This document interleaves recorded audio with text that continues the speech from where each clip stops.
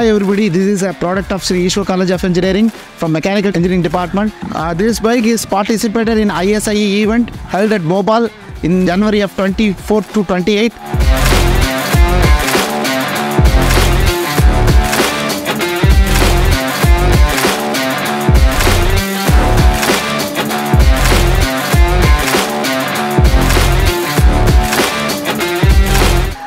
We won 5th position and also we got future award.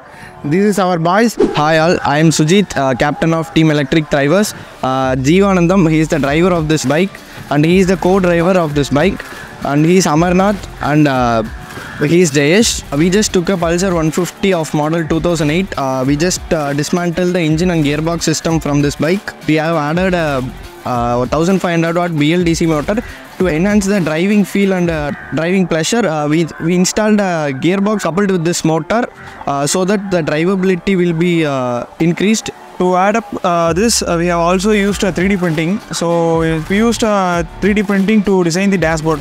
So which comes under additive manufacturing. Mask and some of the bike parts were handmade. It is basically made with steel.